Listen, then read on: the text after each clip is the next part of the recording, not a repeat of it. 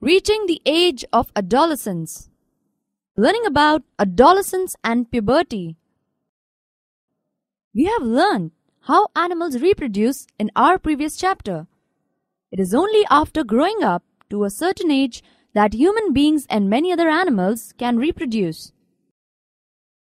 Why can humans reproduce only after a certain age?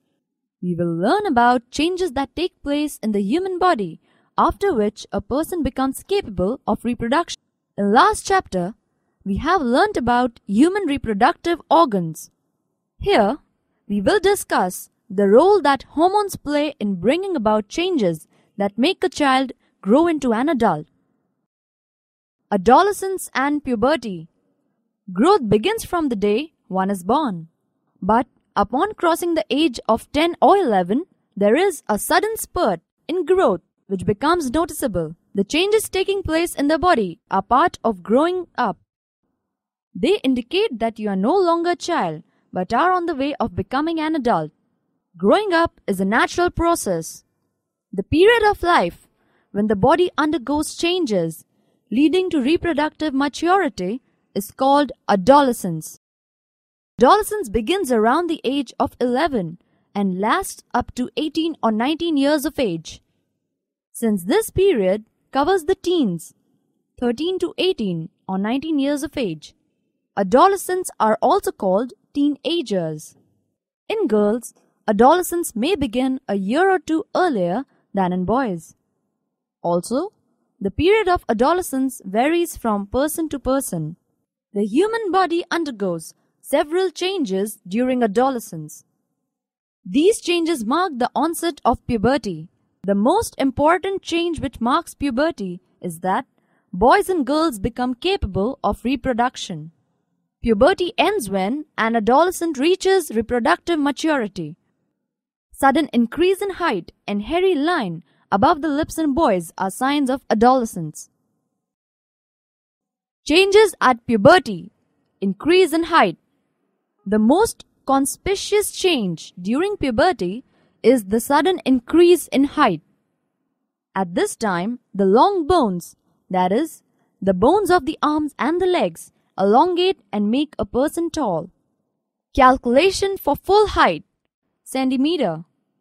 Present height, centimeter, divided by percentage of full height at this age, as given in the chart, multiplied by 100.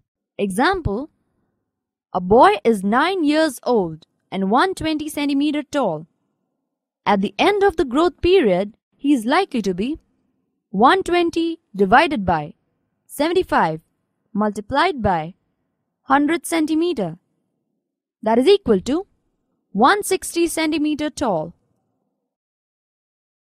By the age of 11, a boy has reached 81% of his probable full height, while a girl has reached 88% of her full height. Initially, girls grow faster than boys, but about 18 years of age, both reach their maximum height. The rate of growth in heights varies in different individuals. All parts of the body do not grow at the same rate.